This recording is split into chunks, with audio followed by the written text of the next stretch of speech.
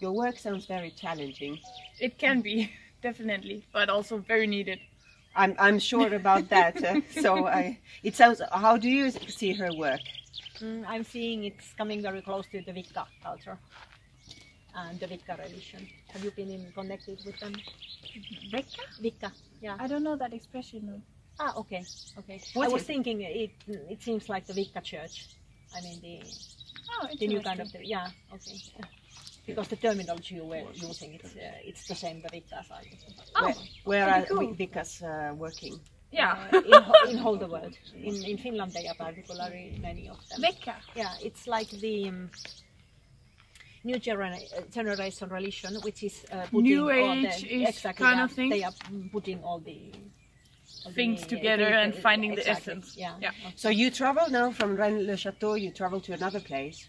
Yeah, then I go back to Holland. We'll Yeah. spend some weeks there, do workshops and lectures like that. And then we will travel next time to Bulgaria and Romania Okay. to help the stones and the swings and some mountains around that area to get the voice back. Everything is linked together with ley lines, and water contains a frequency, and that frequency has memories. So basically I just help the water to put its memories back to the surface, so people know what it's saying. But here in Rennes-le-Château, what did you feel? What did you sense? I don't know where to start. There's many sacred places around here, and there's a lot of high vibrations.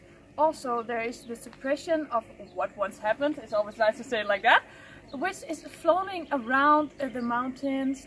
So you feel these waves of openings, and then this suppression of fear, and all of a sudden a feeling of sadness, and it transforms back into a more blissful feeling. But it sounds heavy to support as feelings. Yes and no.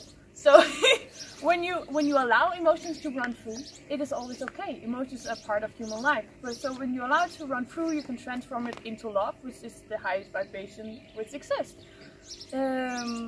So when you are in a state of allowance, it is not heavy. It becomes beautiful. And when you, for example, we were visiting the mountain Bukhara. It for long has been attracting people because of its power. So people came with the wrong intentions, if you ask me. So we went there and talked with the mountain and allowed the mountain to feel one, allowed the mountain to feel love. And then you can see how the mountain starts vibrating more in oneness with itself. Because it's like speaking. That has a frequency, you have a frequency, and together you recognize each other, so you are one. Did you go see the church? Yes. It's very heavy for me. Very heavy. It feels like there's